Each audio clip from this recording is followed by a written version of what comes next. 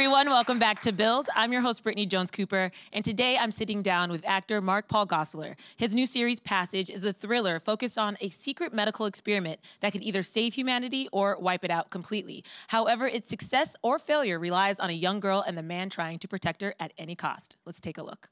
What are we doing?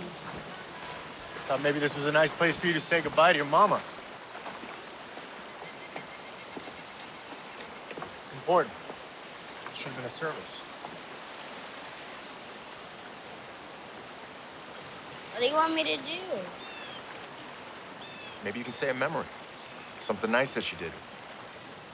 You mean besides being a junkie? Yeah, I mean besides being a junkie. She was your mother. Anger is poison. Maybe you can leave some of it here. Okay. One time for my birthday, she made a birthday cake out of donut holes and put whipped cream on top of it and let me eat it for dinner. That sounds delicious. What else?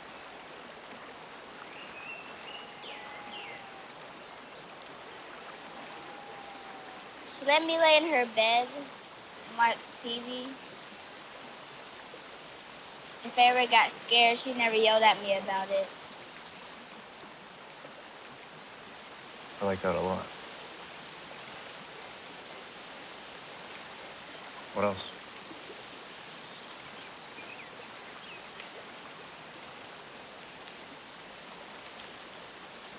She said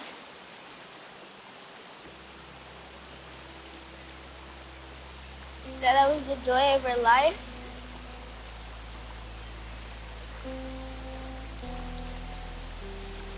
She said that all the time.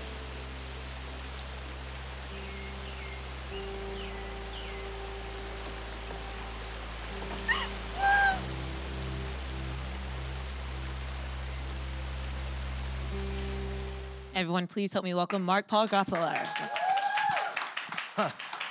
Well, that was uplifting. We My really set God. a super somber Let's tone. start off right with the uplifting part of the series. That Wow. was easily like the most emotional part of the pilot too. So Yeah, that was a big one. It really was. That's a big one for me too.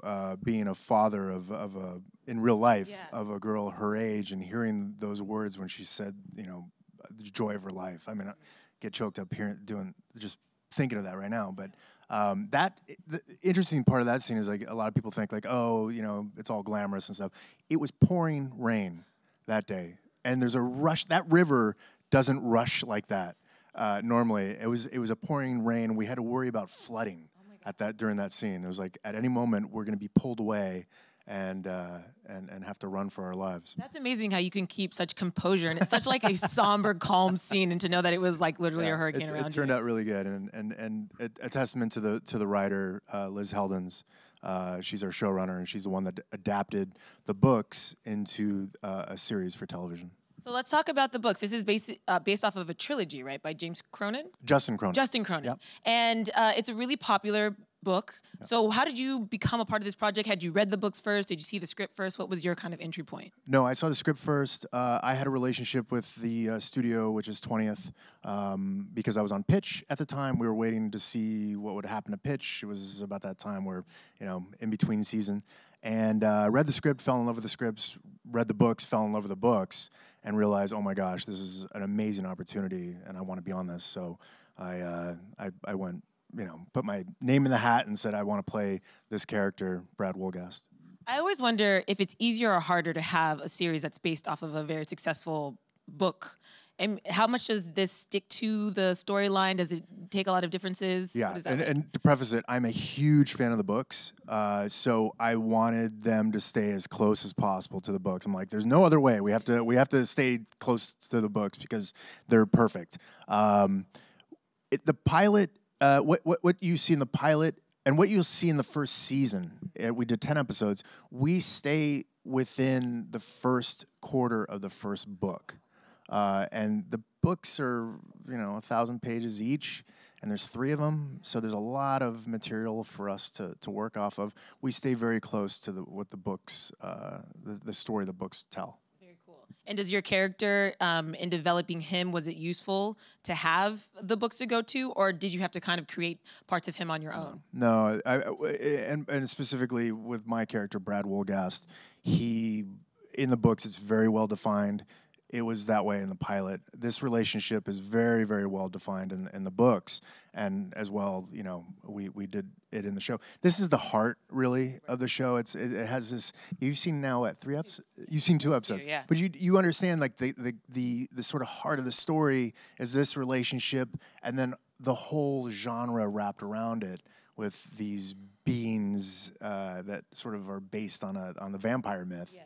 These humans that have been converted into these vampire-like beings. Yeah, I didn't know what to expect when I read the synopsis, and then it's crazy, sat right? down, and I was like, I'm not really into vampire stuff, but let's check it out. Yeah. But the way that it's, like you said, how it's woven with the emotion, I mean, I can't wait to watch more. It's huge, though. It's huge. The story is huge. That's what it's about. It's kind of hard for me to say, like, what is it about? Like, if you said, well, what's the passage about? Well, there's, you know, this story, and then there's the story between, you know, the people that we use as test subjects and their backstory, which we go into the whole the run of the first season. But it's a big tale. So it's the most ambitious project I've ever been a part of, and especially for television, to bring this to broadcast network is pretty incredible. It's huge, and we talked about the emotion, but also there are a ton of sort of moral dilemmas that you're faced with as you're watching, because they're doing these medical experiments that involve humans. Yeah, what would you do? What would you do? Right. And so how fun was that to sort of dig into, you know, you're trying to do something for the greater good, but you may be causing damage to individuals as well. Yeah, there was a lot of interesting conversations on set between the actors and the crew. But as the part of the job is you just have to go along with it. I mean, even if you don't feel comfortable with it, that's a challenge of sometimes being an actor and the roles that we play. So it was just an interesting component to the process. But I think the audience will really enjoy having those sort of moments where it's sort of water cooler talk in a way. Like, would you save the world or would you save a girl? I was very conflicted. Right? I couldn't go to sleep last night. I was like, what would I do? Yeah. Especially because the little girl's so cute, and She's it's so like, I darn don't cute. know. She's so darn cute. She's so darn good at her job. She's amazing. That's Sanaya Sidney, right? Sanaya Sidney. She's phenomenal. I remember her from, was it Fences? Fences? Yeah, and so what is it like? She's your scene partner in a lot of, at least the first 2 episodes I saw. Yeah, so in the very first episode, you know, obviously I apprehend her, and spoiler alert, we go on the run, which you saw, you know, is at the river. We shot it in a linear fashion, so my very first scene with her in the foster home where I apprehend her, that was probably our first day of really meeting, and her being uncomfortable with me and not trusting me. That sort of plays on screen to, you know, flash forward to us filming that scene at the river. That had been 2 weeks after production had started, so we had a bit of a relationship brewing. But she was funny. I remember the scene right prior to that where we're sitting in a car, and I say, "Hey, let's go. I got a special spot for us."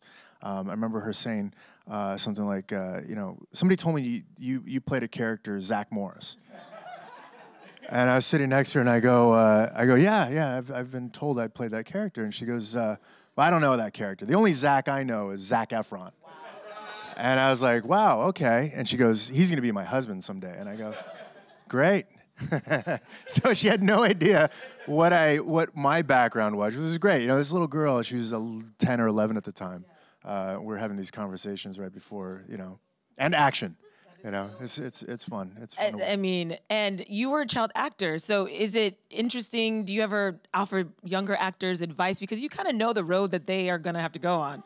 What am I going to say? You know, it's like I would never do that. I was like, what are you know, who are you, old man? Like, you know, I would never say that, because I would never want anybody to say that to me. I picked up, you know, being a child actor, I picked up experience. I learned from experience. I learned from watching people that I respected, the way they carried themselves on set, you know, and I just learned from every job, and I did by example. Really with her, because I'm not going to sit her down and say, you know, when I was your age, because it's different. It's different for everyone. I was going to say the industry is probably completely different too. So I wouldn't even. I don't think I could survive in this type of industry now. It's crazy, like the whole social aspect of it all, and the pressure that these children have, you know, to perform. It's a whole nother business. Super intense. Yeah. So in this role also is very physical for you. And I know in NYPD Blue you played a cop and you had to do some kind of cop type things, but this is sort of like hand-to-hand combat, a lot of gun shooting. So what kind of training and preparation did you have to do to prepare to play Brad? Well, physically, I had just come off of pitch. So physically, I had a little bit more weight, actually a lot more weight. People are like, he looks like he's gained a few pounds. Like it's for a role. Yeah, it's like I had a beard on in pitch. That's why I looked that way. But no, I had a little. I gained weight to play a major league catcher, and I thought for this role it would fit the part, the sort of paternal figure, to have that weight sort of opposite the physicality of this little girl. So I kept that on. Also with training, I went back to sort of jiu-jitsu, Brazilian jiu-jitsu, which has been in my past before, but I really put my head down because I thought this character, being a ex-special forces, would have that sort of training. Tactical training was done by the same guy who trains Keanu Reeves for John Wick. So I basically finagled my way into that. I told production, I think my guy would definitely have the same training John Wick did. So I got to get trained by him, which he didn't need that much training, but it's one of the perks of being an actor is that we get to do research for the roles. Absolutely. And I saw on your Instagram you were shooting some guns actually with your wife, so you brought the family into it too. Yeah, that was another thing when I carried over that training when we filmed this entire series in Atlanta, and there were some people out there that are competitive shooters. All this stuff is done on ranges, but they're competitive shooters. They teach you tactical weaponry, and I trained out there and brought the wife, just to sort of have her be proficient and comfortable with firearms and in a safe environment. So you filmed this in Atlanta. How was that different filming there versus maybe like on a Hollywood set or something like that? It's Hollywood. It's Hollywood there. I mean, Marvel and all these huge tentpole films have pumped up the industry so much there that the infrastructure is like anything you'd see in Hollywood. I think they're the biggest production outside of London, and then next is Los Angeles for big tentpole films. Brittany, why are we holding microphones? I know. Sometimes they get really honestly sweaty. Like this is 2019. I know. And I think it makes people feel comfortable, like they're part of a conversation. If we were mic'd, it'd be a little like less. But then I could use my hands like when I talk to you. I feel like I'm like, right? I feel like a little stiff here. It's like Talladega Nights. Hello, like, Brittany. I don't know what to do. And welcome back to the Brittany and Mark Paul show. Mark Paul, lean back and just throw an arm and just. Well, I can't. I have to undo my jacket, and that's a whole nother thing. But I mean, you could ditch the. I'm gonna switch hands now. There we go. Whoa. You are a professional. You could ditch the mic and just yell. I could, or somebody could just hold my mic for me, right? No, I'm kidding. I could just see the headlines on that one on Twitter. Mark Paul. Fan holds mic. Pretentious. No. Fan holds mic. The highest bidder. No. It's for charity. That's fine. I'll just get arm pump holding my mic myself. Just keep switching it up. Yeah. I have to because it gets sweaty. It's kind of gross. We'll work on that.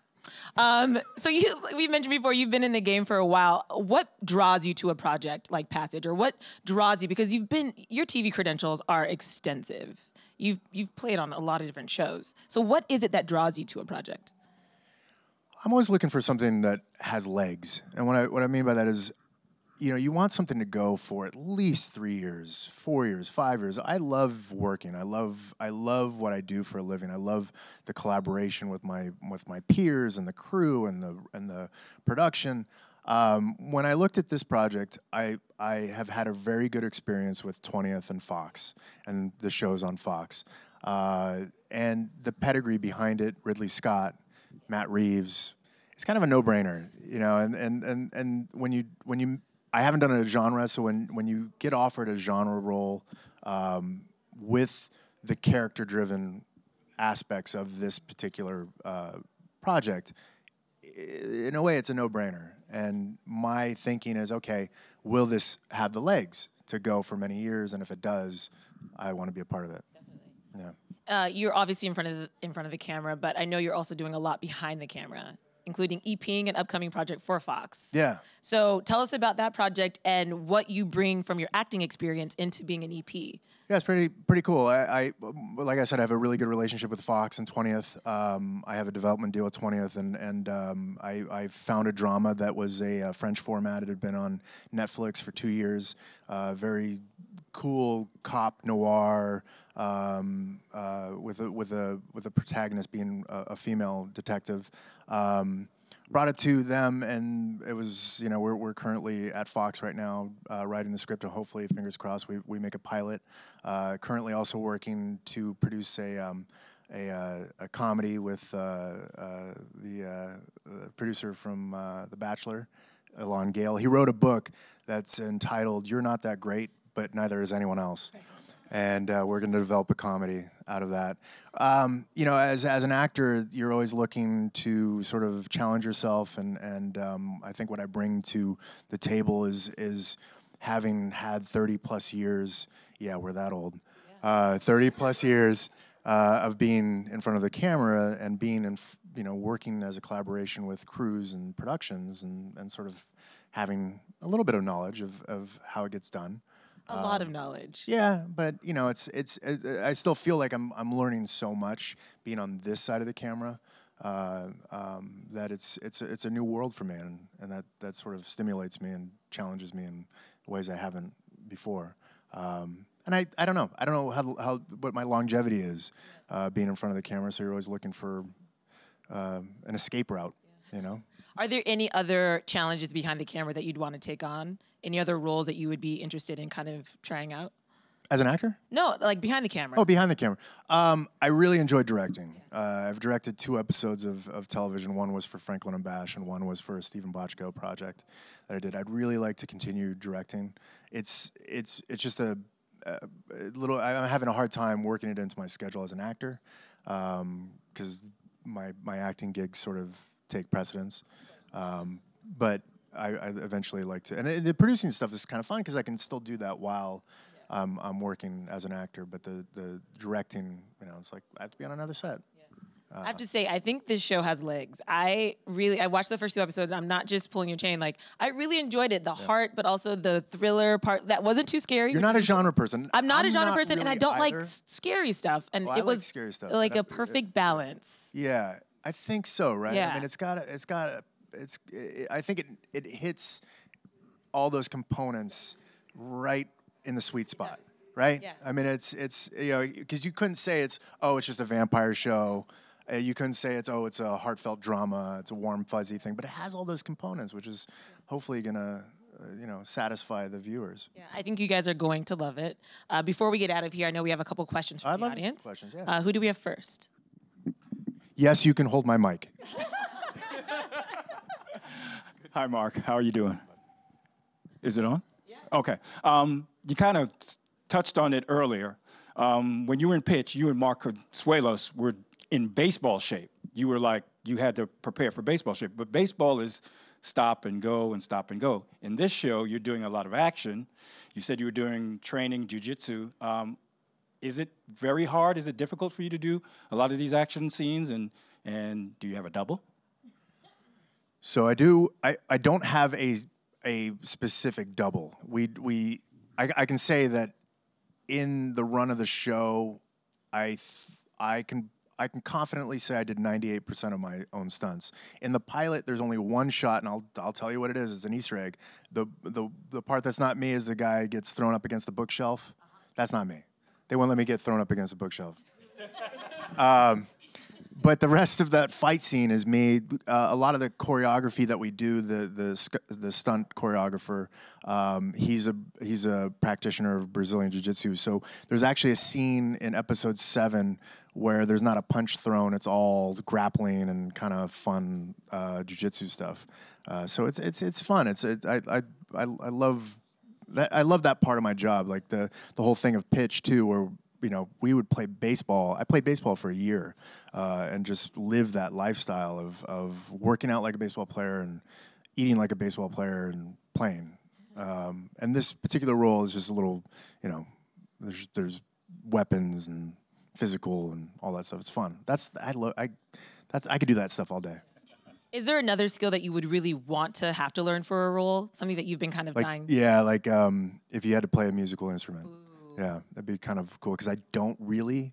I mean, I noodle around on a guitar, but to have to learn, force yourself to learn an instrument would be really cool. That's what I talked to the guys from Bohemian Rhapsody, and they're like, "Yeah, we learned, because we had to kind of like do it justice, but otherwise we wouldn't have done it." I mean, I was totally playing when I was on Friends Forever on Saved by the Bell. I mean, that was totally me. You know, that was me. I mean, and I sang that song that was not lip sync. Yeah, that was totally me. I look back at that and I go, "How did we get away with it?" Oh, I mean, but it was I'm so literally, cool at the time. I'm literally doing this on the neck. I'm like, I'm not even playing chord. I'm not playing a single chord. No. Nobody said a word. They were like, "Oh, dude, how's that? You're so good at that song. Can you play that for me?" We were just like looking at your hair and your smile. Like, even that was fake. I mean, I was like, nothing about that was real. I love when people go like, "Is that your natural hair color?" No. How is that a natural hair color? You can't even, like, that's not even, you can't even check that off on a driver's license. Like, what color is that? Platinum? Right. Well, it was platinum in some episodes, and in other episodes it was like, you know, speckled. They started giving you some roots. It started looking a little. Well, yeah. Then I was kind of into like Vanilla Ice, and so I had that sort of like two-tone thing going on. Yeah. Like every season it changed, based on what I was into at that time. So yeah. And little Sanaya will never know. Well, she is now. She's watching the show. Oh, good. Yeah. So she comes up to me. She's watching the show, and she'll come up to me and she'll go, "Time out." I knew I liked her. And I'll say to her, I go, "Sanaya, that doesn't work on me. I'm the guy who does that. That doesn't work on me. Try it on the camera guy, you know, and see if it works on him." I'm like, "You can't do that to me." So she sounds amazing. That's awesome. We have a good time. Yeah. And next question is here. Hi, Mike Paul. I wanted to say I'm so excited to be here today, but I want to bounce off that question. How did you prepare for the emotional part and get in the headspace for that character?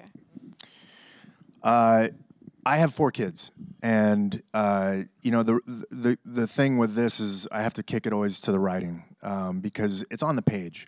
A lot of throughout the season, Liz Heldens, the showrunner, would say, "Oh my God, it was an amazing scene you did in, for instance, episode 7," and I would say, "Well, Liz, you wrote that scene."